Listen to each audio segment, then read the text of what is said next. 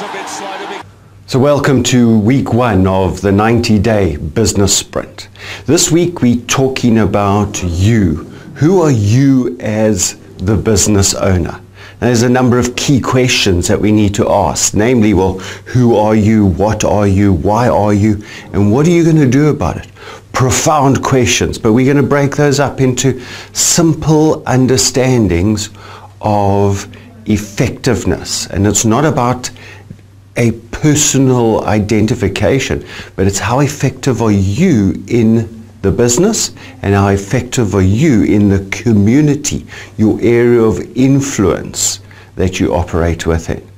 Join us this week for 4 other lessons around this, where we take you on a little bit of a self-discovery, a little bit of a journey to make you more effective before we start working on the rest of your business.